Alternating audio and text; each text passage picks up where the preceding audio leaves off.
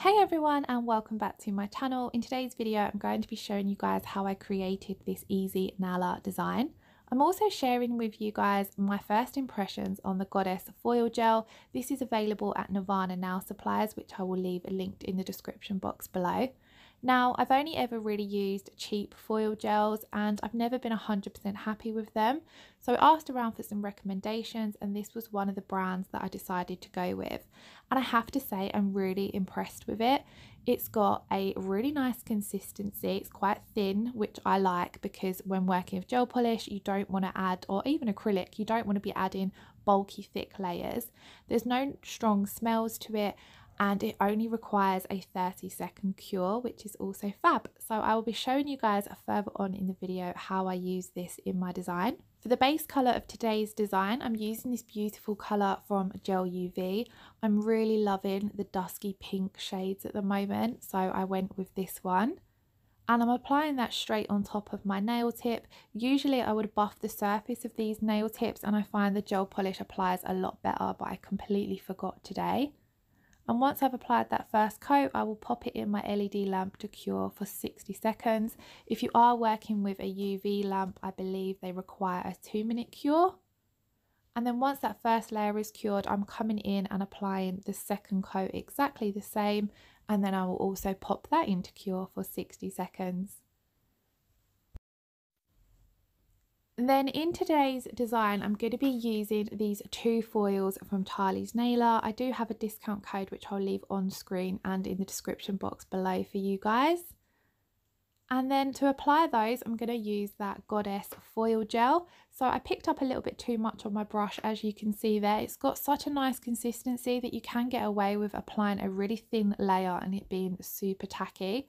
I then cured that for 30 seconds and here you can see I'm just pressing on my foils.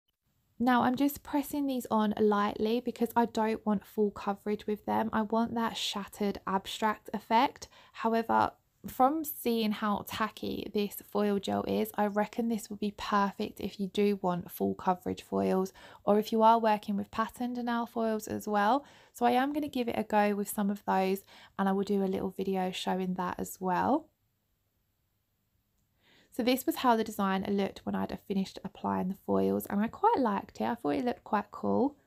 And I'm then going to come in and top coat that with my Modelones No Wipe top coat just to protect those foils for when I come in with my stamping.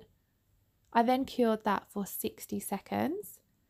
And then I'm going to be using this beautiful mandala plate from Moyou London. I only recently purchased this and I absolutely love it. I'm going to be stamping with my Nicole Diary white stamping polish and my Beauty Big Bang stamper. Now, as you can see, the design picked up absolutely perfectly. I'm just using my lint roller to remove some of the excess. And I'm then going to line that image up into place. This is a little tricky when you're working on a nail tip. But once I've got that where I want it to be, I'm just pressing it down firmly, making sure that's fully attached to the nail and pressing down any little bits that are sticking up.